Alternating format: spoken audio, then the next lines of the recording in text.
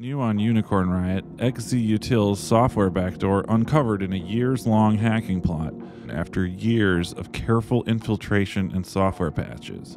A widely used file compression software package called utils has a cleverly embedded system for backdooring shell login connections. This hit the tech world on Friday morning on an industry mailing list, leading many experts to spend the day poking around under rocks and peering into the abyss of modern digital insecurity.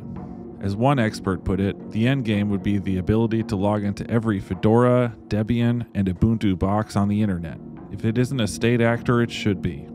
A cryptographer said, "This might be the best executed supply chain attack we've seen described in the open, and it's a nightmare scenario. Malicious, competent, authorized upstream, and a widely used library."